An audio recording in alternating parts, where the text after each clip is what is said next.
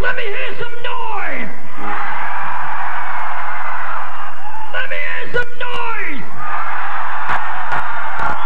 All right! Let's go!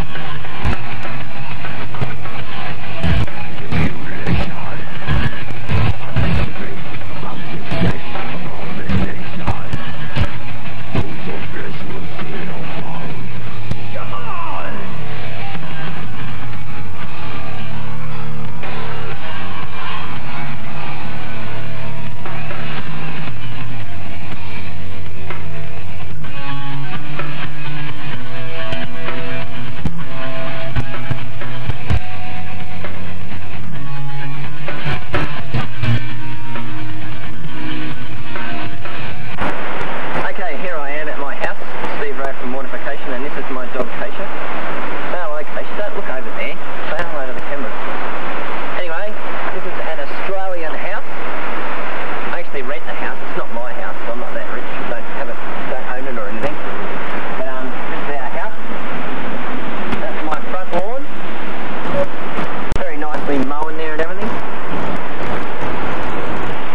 There's my work van. See, I've gone up in the world. Everybody's seen the Mortification tour bus on the Grind Planets video. That actually died a really slow, horrible death. And this is my work van, which is quite a nice new one. All my books in there. I sell books. It's my job. Anyway, we're going to go inside and say hello to my wife. Better ring the doorbell and see if she'll let me in. The doorbell makes lots of nice noises. Is she home? Is she home? Kate home? This is my wife, Kate. Hi. Say hello to everybody in Heaven's Metal Video Magazine world. Hello, everybody. We're going to come inside and see our house, which is probably a bit messy because we've been at work. And there's my big bass rig up there. One of my basses sitting there, all ready to be practiced with down there. But you've got to get the bass on it. Actually, my new bass is out getting fixed at the moment. So there's my bass rig and stuff. Pretty messy room, hey, but this is where all of you people that get letters get it sent from this room. Hey, go to the train, quick. There's a train out our backyard.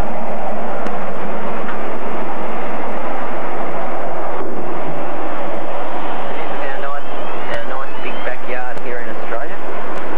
Got the trains over the back here.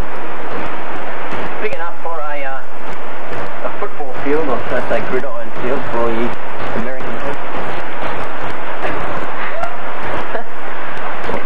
Pretty big backyard, eh? And so we've got the trains over the back here. But I don't think a train's going to... Look at Keisha, she's getting all wind blowing. This is my over-the-fence backyard view. Keisha's getting her face blown off. Anyway, signing off from Steve Rowe's backyard here in Australia, and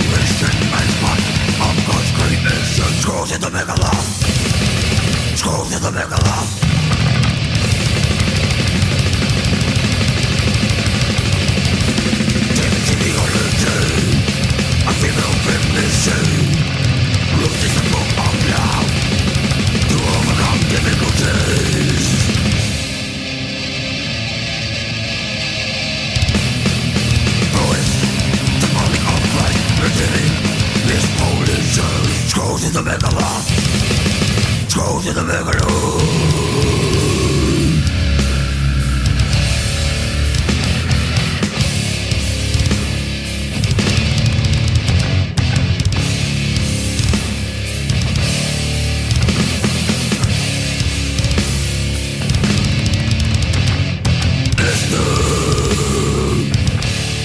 Living almost over conniving, resisting sovereignty,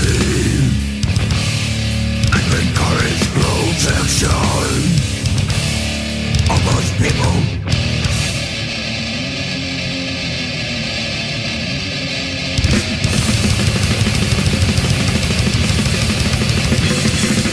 Tended to community, a sense of tragedy.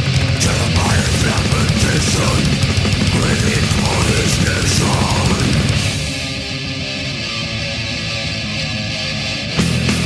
Destructionist and exploration of defying God. Scrolls in the Megilloth. Scrolls in the Megilloth.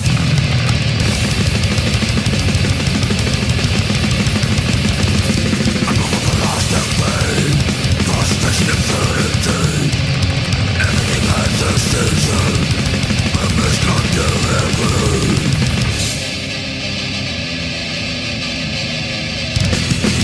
Ecclesiastes, Solomon's searching just like your life. Scrolls in the Megilloth. Scrolls in the Megilloth.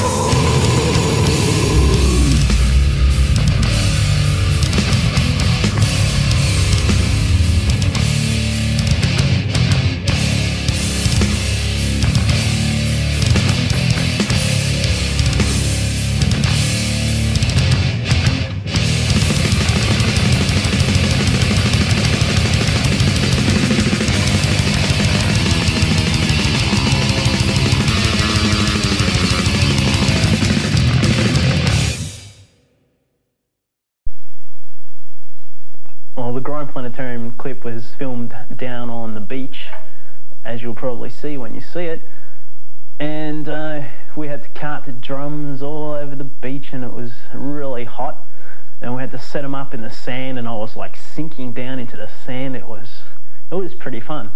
Well, obviously, Grind Planetarium has a big thing to do with the band. Obviously, Grind Planets is our motto, being anti-rock stars as we are. And this video and live album being called Live Planetarium, and what we thought it would be interesting to do would be to include the Grind Planetarium film clip, the proper actual soundtrack from the album and film clip, along with the live version which you saw at the very beginning. I was climbing over this mountain and doing all these strange things, and I slipped and I fell down this crevice, and I scratched all my stomach and my arm and stuff. It was great fun. And then they made me do it again.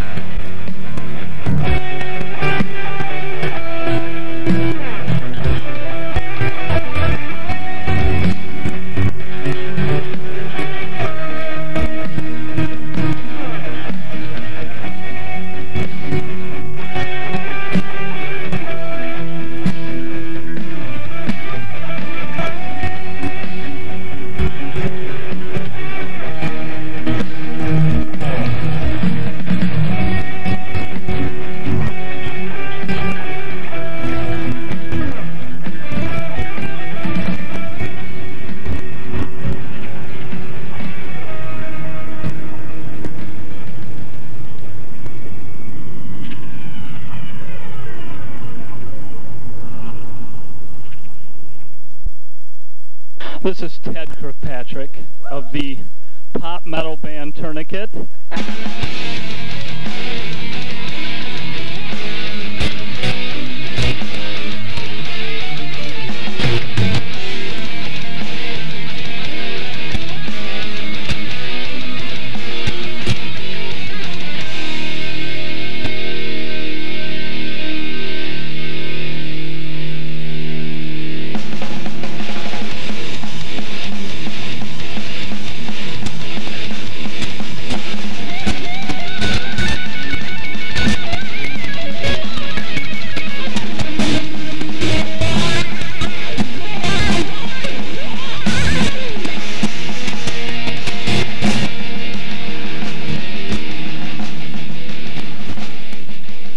We're here in Dallas, Texas, of all places, near my old alma mater of Austin, Texas, where I received a degree in communication.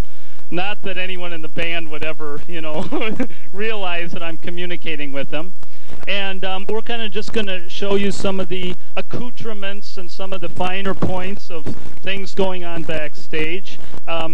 If we pan right, we'll see Gary Lanier. Gary's in the band, guitarist, and he's from Eugene, Oregon. A big fan of 9-volt batteries, let me tell you. And this is Chris Peak. He is our sound tech, drum tech, etc. Also somewhat of a classical guitarist. Over here you will notice. Who's over here? Can we, let's see. Why don't you introduce yourself? Hi, my name is Victor Macias, and I'm a bass player. This is presenting our new vocalist, Mr. Luke Easter. And Luke, do you want to come over here a second? Luke, please. Come on, come on. He's very shy, but he's not on stage. And actually, he's not shy. Luke sent in a tape about a month and a half ago. He sounded great on the tape. We got him down. He's from the Bay Area. And he came down. He sounded better in person. And here he is. He's doing a phenomenal job. And we're really happy to have him in the band. So, Luke, do you have something to say? No comment. Thank you. Okay. He's, as I said, a little more talkative on stage.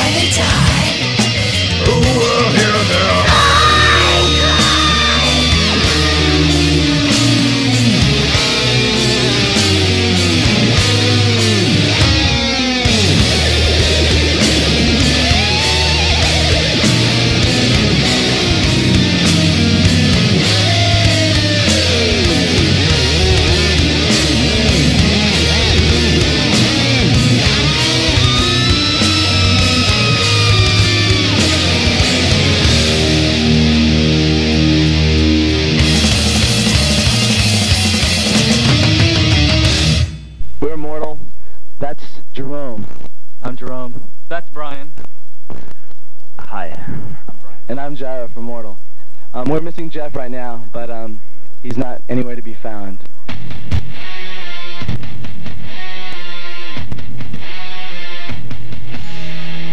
We started out as Mortal Wish, Jerome, myself, and 2 other guys, right, Jerome? Yes. I would say so. And we're a Depeche Mode kind of type of New Order kind of band. Then Kind of techno, industrial techno. I don't know. 80s. Very 80s, very old music. And the other 2 guys in Mortal Wish didn't quite like our guitars, and so we split and formed Mortal. Actually, we took out the Wish. It was Mortal Wish now. It's just Mortal. Since the Wish was the iffy part about the whole thing, we decided to do that. Right, Brian? Yes.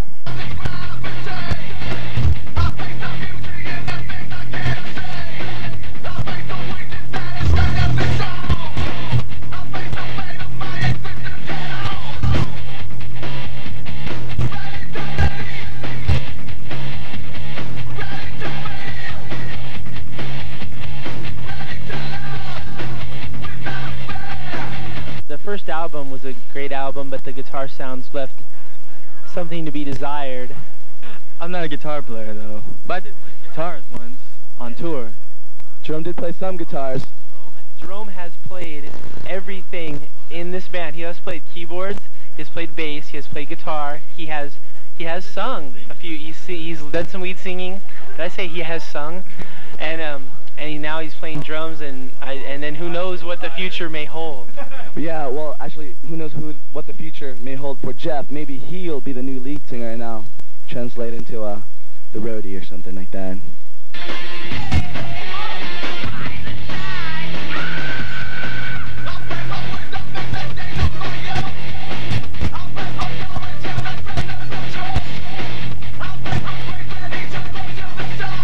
I guess we set out to write music that we wanted to hear, and I guess when you're doing that, you tend to obviously put your personality into it more than you think that you do. You know, we in earnest did want to write some pop songs, you know, that we wanted to hear the way we wanted it done, and I think we accomplished that on Lucis, and then we got tagged with the industrial thing because obviously it was the easiest way to classify us at first, and which is really cool. But then there's bands like Circle of Dust and Brainchild, you know, Generation or Under Midnight, that you know, given that tag, they deliver, you know, the industrial thing. And so I guess now we're just red-headed stepchildren, and we don't really want... It's happy dance metal. Yeah, it's heavy. It's kind of heavy dance. But happy. It's happy. It's not angry. It's happy. Yeah. In fact, it's gonna get even happier. I think the music is gonna... in fact, I know, because we're writing it, that the music is gonna be heavier. You know, a lot more guitars.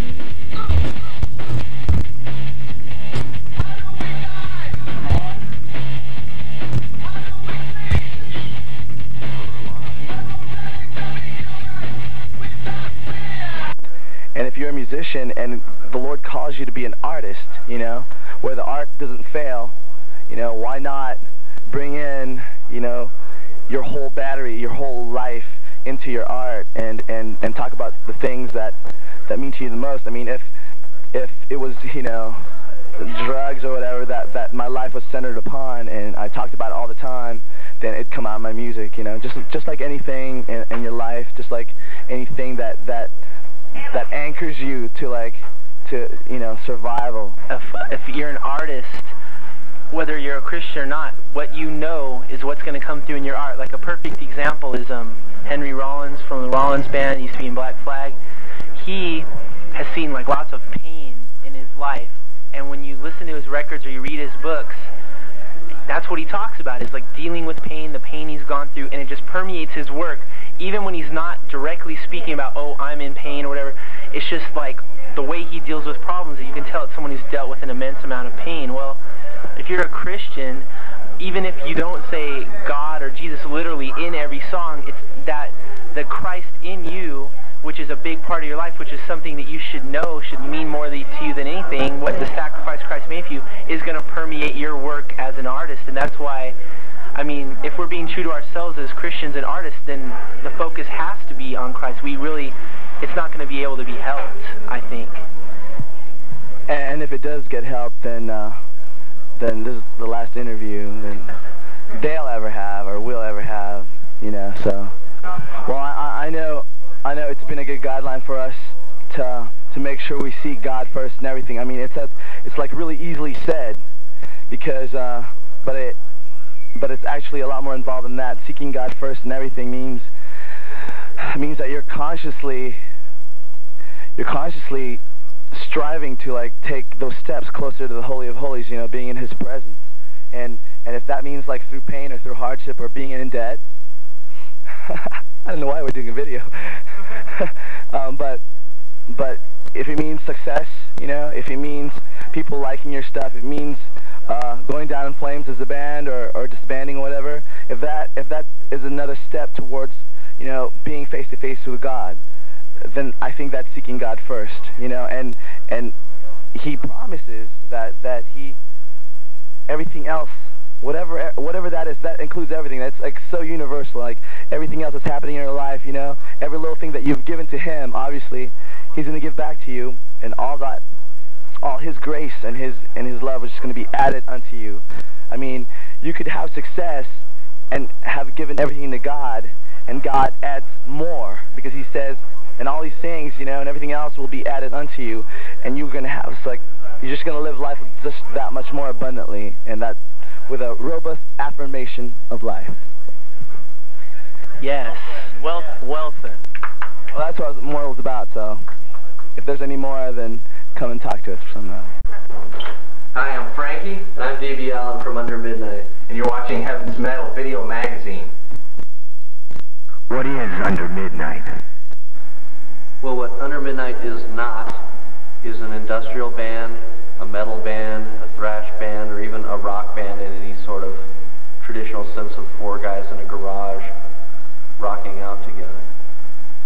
And I guess what we are is we're a big show. We want to make you think, and not only think about things in the media and things that other artists talk about, things in the world that we maybe can't change because of sin nature, things that are never going to change, some things we're never going to be able to affect, but there are a lot of things that we can affect. And we hope that our music, because it's a bit grand and a bit grandiose, and hopefully breathtaking in its delivery, and harsh sometimes, it's going to make you think about things in a new way, think about things like virtual reality, or even your own sin nature, whatever, things in ways that you've never thought about them before. So hopefully Under Midnight's just a big push, a big kick in the pants. Why are you involved with and concerned about virtual reality? The reason we are talking about virtual reality on our records, the idea of going into a computer and simulating reality, is because the technology's here, it's interesting, it's in place, and the problem that we're seeing is most of the application of virtual reality has been ranging from negative to even anti-Christian, and we'd like to see how we can help change that. We hate to see the Christian community as a whole, and especially Christian artists and musicians, not get involved with virtual reality or any new technology until it's at a point where it's almost too late to make any kind of dent into how it's going to be used or the way it's going to look or feel or taste. Christians, I think, in all forms of media and entertainment, if they're involved at an earlier stage, can have more of a say on how things are going to work. And I think that virtual reality has great implications and potential for great things and for reaching a lot of people in a very creative way. And so the reason we sang about it and put it in our record was to raise awareness in people and make them think about it and hopefully seek out, try to understand what virtual reality is about, and maybe get involved in this exciting technology before it's too late. It's more like a bang in the head. How was it working with Believer's Kurt Bachman? Well, Kurt Bachman, a believer, is definitely a great guitar player and a good friend of ours, and it was just a great thing to have him involved with this. I'd known Kurt for a while and had asked him if he'd like to be involved with this, and we knew that his playing and his speed and the styles that he had would be a good fit for the Under Midnight project, or at least we had hoped that at the beginning. And we had the material written and most of it on tape, and Kurt flew in to Chicago here at the Sonic Temple, and he just really cranked it out, and it really added a whole new dimension to the record for us. And sure hope we can work with Kurt again on future projects and even on the road. So hope that works out. A lot of people have been asking us lately if we're going to stick to the same storyline concept approach as on our first record, and I think we probably will, but it won't be in such an obvious way. I think the lines will be a little more blurry as to what is real and what is not real on the new record, which is tentatively titled Welcome to Dystopia. Musically, the record's a lot faster than the last one, and we've tried to grow and take to the next step musically what we think we need to do. There's a lot more hybridization. In a lot of ways, we've tried to make the record more pop and also more harsh at the same time. Like I said before, some of the songs are a lot faster, and I think it's a darker record lyrically, not necessarily bummed out, but it is fairly dark, and will definitely make you think about some new areas and look at things from a little different angle again, but new topics this time. Making the Cyber Vision video was one of the hardest things we ever done physically, I think. It was a ton of fun, though. It was a great deal of fun, and I think everybody there had a good time. It was absolutely the hottest day on the planet, and we probably lost 20 pounds doing it. It took all day and part of the night, and it was, like I said, it was a lot of work. We tried to make the video look like we think the music sounds, and we tried to even put the video together in the same fashion where we used snippets and pieces of different film footage and quick takes of us and many different images, and hopefully we pulled it off. Hopefully you enjoy it, and it kind of gets the vibe across to go with the music. Hi, I'm Frankie. I'm D.B. Allen from Under Midnight. This is Cyber Vision.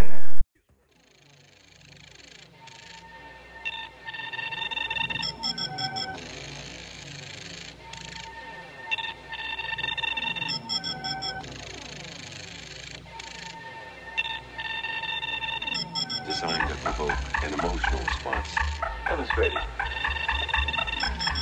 I want to see it work. Where's the subject? I want to see it work in a person. I want to see a negative before I provide it a positive. What's that going to prove?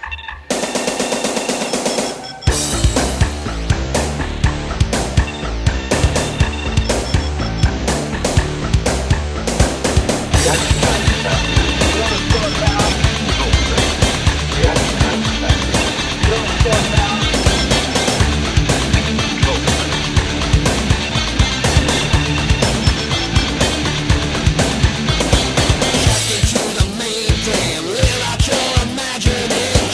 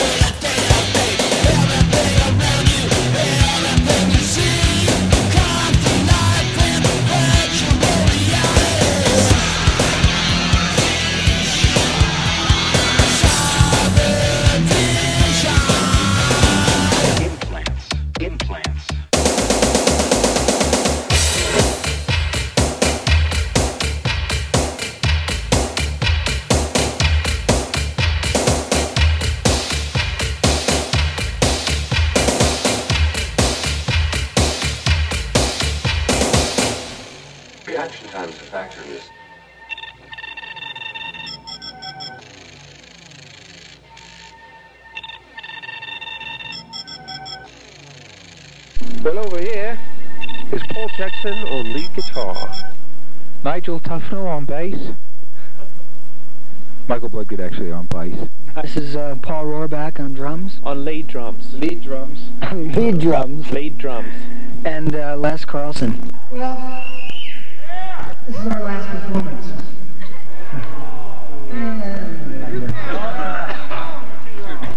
Yeah, well, I don't think we really are breaking up, but this is our last performance. You can't break up with guys that you love as much as I love them. This is really a band here. In the sense of what a band is, it's a band. And, you know, the other guys who were in Bloodgood in the beginning, they're part of that band. There's no love lost in this band with anybody. Yeah. David, he had to stop touring because of his family. You know. And that's basically why we stopped.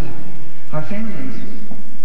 They went out with us. The Lord said if you leave your home and your family and go out and preach the gospel, that He'll give you, you know, 100-fold back. Well, He has. In a lot of different ways. We have the most beautiful children. To us. The most beautiful children. And the most beautiful families and wives. And this band has a relationship that's intense. Because of Christ. The world doesn't know what this means. You have good friends in the world, but you don't have these kind of friends. Not when Jesus is the center. Well, I'll try and do this condensed. It's not easy because I'm not far enough away from it to do too much of a condensed version, but I felt basically for the last year or more that something wasn't quite right in my spirit, just about the band and where my life was headed. And not that there was any sin or anything like that. I just was feeling that things weren't what they used to be. And I just wasn't sensing that something was different there. And so was my wife. And so I just began really committing it to the Lord. And we came back off our last U.S. tour in the fall of last year. I pretty much at that point had made the decision I didn't want to bring the band on the road anymore. I just was not interested in touring any longer. I mean, the tour, in some senses, was good, but it had taken a lot of tolls on my own family, and I just kind of had made the decision, as had Paul and stuff too. You know, we had talked about it, that it was just too much now. And so, at that point, I felt really strongly about that, and in the meantime, I had gone over to England to teach at a music seminar over there, and the Lord really changed my life there. Really, I've been kind of had this pastoring, teaching thing in the back of my mind for a number of years, and that particular time in England really changed my life. You know, it just really gave me a spark to really commit myself more into teaching and pastoring, and that was really kind of the main criteria behind what was happening in the band. I think was just really initially just coming from me, and as I just kind of told the guys where I was coming from, we really been praying about it. And, you know, we were without a contract, and I didn't want to rush back into doing another record for the sake of doing another record, because we've done so many other records. I wanted to really feel like that's what the Lord wanted me to do. And oftentimes when the Lord is redirecting your life, He uses your heart, your conscience to begin tugging at it a little bit. And so that's really what I did. I just really wanted to sit back and be as objective as I could with the band, and try and remove myself as emotionally as I could, and really feel, Lord, what are you telling me to do? What are you telling us to do as a band? And that's basically where I arrived at that decision in a nutshell. Just really felt it. My wife walked into the room one day when I was on the phone to Paul, and she just said, you know, I know the vision the Lord gave you for the band, and I really feel that you have completed that it is done. And in a sense, looking back now, I feel like when we did Russia, that was really the completion in that sense of the vision that the Lord had given me. And I felt like, in some sense, we had crossed the finish line, but had just kept running. You know, grabbed the baton and, okay, Lord, all right, woo, we're going. And the Lord's going, yo, the race, it's over, come on, you know, what are you doing? And then, you know, once I really felt strongly about it, then I said, I think that's it. You know, I went from a period of saying, well, I'm going to keep it going until I really feel the Lord telling me otherwise, to I think I'm going to stop the band unless I feel the Lord telling me otherwise. And so that's basically, you know, from my perspective, why we're putting the brakes on it. We're not breaking up because we're mad at each other. We have musical differences, and I mean, Les has moved to Los Angeles, but that would not stop us from writing and doing a record. You know, no, it didn't stop us from doing this gig. You know, we know each other well enough, so there's no weirdness as far as that goes. But it just, you know, so we're just, you know, who knows? Maybe we'll come back and do an album next year or something like that. But right now, I just really feel that we have completed the race that God has set before us, and we're going to be doing new things as individuals, and probably together as well. Well, I've only been in the band for a year and a half, but I've got some mixed feelings. I feel like I probably am closer to a fan's perspective than anybody, since, you know, I've been to a lot of Bloodgood shows, and when I hear the fans saying they're really sad that the band's breaking up, I feel like I can really relate to them, and I've always had respect for the ministry that these guys do. We played great the other night. It felt so good.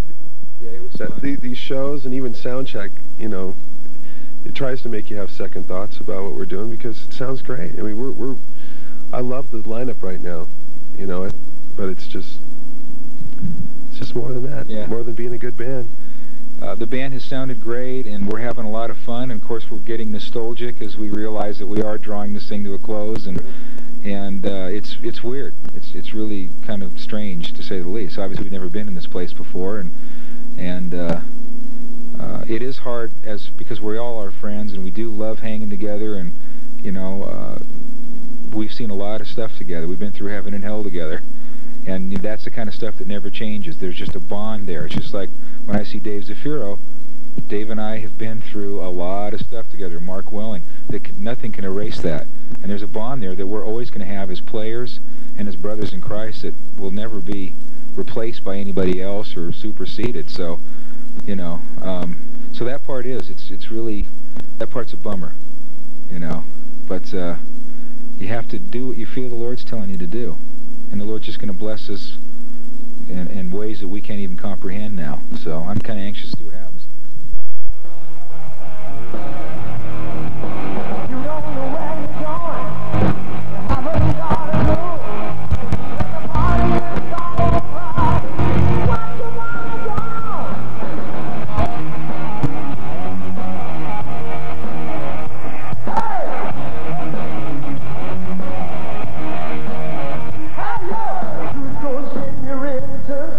Your name was called, you were dying on the cross.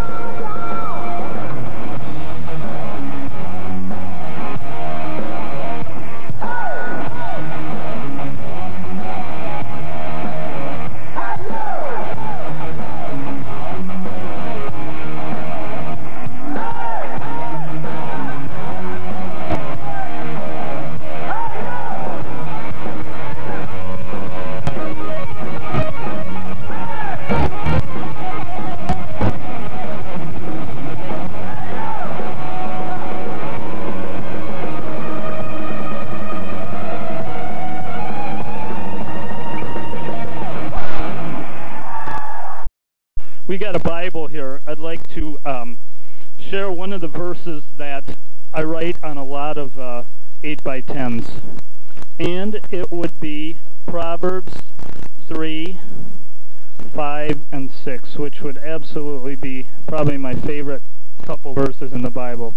5 and 6 says, "Trust in the Lord with all your heart, and lean not on your own understanding. In all your ways acknowledge him, and he will make your path straight."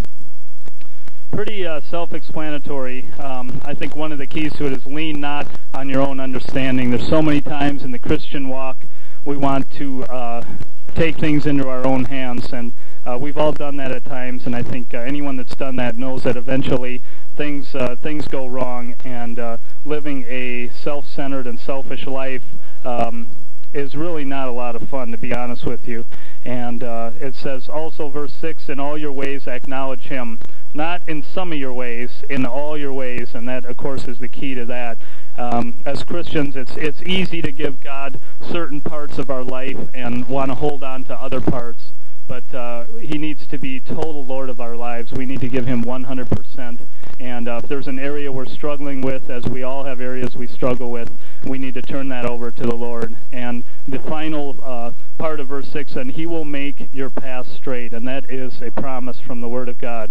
He will make your path straight, and I think that's the fantastic hope of being a Christian and of trusting in the Lord, is that he promises to direct us and guide our lives. Thank you. God, the IRS, fast cars, television, guilt, Super Nintendo, love, fear, loud noises, virtual reality, Mexican food, faith, anger, girls, SMPTE lock, cyberspace, analog, technology, pain, super Jupiters, Jesus Christ. Hi, I'm Doug Van Pelt with Heaven's Metal Magazine. I'm here tonight with the Prayer Chain. Why don't you guys tell me who you are? Tim Tabor, lead vocals. Eric Camposano, bass. Wayne Everett, drums. And Andy, guitar. Well, we started in Southern California about 2.5 years ago. Eric approached me and Andy to start a band, and a few months later we got Wayne in the band as the drummer, and it just kind of came together, you know. We started writing songs, and not too much of a big thing. It just kind of came together.